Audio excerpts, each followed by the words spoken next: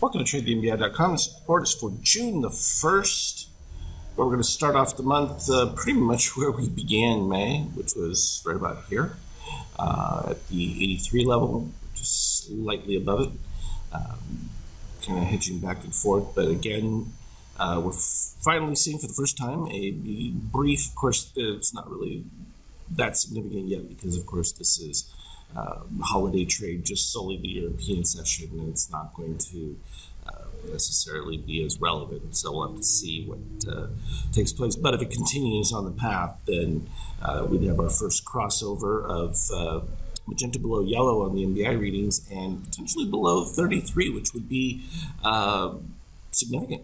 Particularly then, we're also getting white over magenta. So could be an interesting start to June. Because that would, well, like this setup here where we had the white has been above on the NASDAQ for some time. It's just been a matter of waiting for that dip of magenta. Of course, we already still have had cyan above. The saving grace here would be steel is rising on the NASDAQ, given that might be enough to provide some support within the selling pressure that's building on there. Of course, the euro is maintaining its strength throughout. No shock there from a Bitcoin standpoint. Of course, we talked about this when it dipped, from the 60s and came all the way down to 34, and everyone was like, "Oh, you have to buy the dip." Then every time we got to that 39 algo level right here, it kept warning that we were getting the sell signals each time it happened with the spikes of the white. You can add another one that just took place right there. A little bit lower peak, but anything over around the 40 range, and this is at 40.9 for the white. Was reasonable, and sure enough, moved right back to the lows. But of course, when it got down there, we ended up with that magenta crossing back above at the same time of the buy signal, and that's put us back up to the 50% mark for now. So pretty straightforward, and it's so easy to identify it within this. It makes it really easy to use. Certainly, I was showing these same configurations within the 5K chart. The slight difference being, in this particular case, where we had the rising shakeout with green DOC over. But what's interesting about these kind of setups is that even though if you had picked anywhere in between there, of course, with the rising magenta, you really didn't get any signal until literally the crossover right here was the first indication. You had an NBI white that was only around 510. I prefer to have it a little bit higher. Of course, the next bar, slightly lower, but definitely more secure as far as that setup goes, was the confirmation that was likely to lead that back down to that zero range. And so this was something we had marked with an expectation that we would reach the zero. The question at this point when we first saw it was, where would the zero be at that time?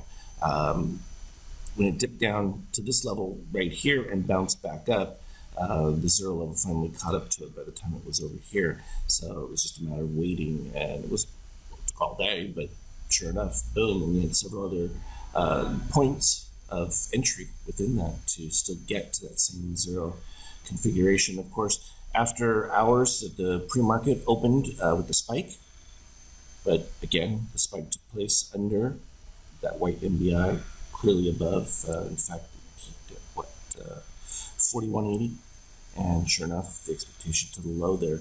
So when you're thinking about it from these terms, 4180, you're looking at 4209, you know that you're looking at least the 0% range, so 4201.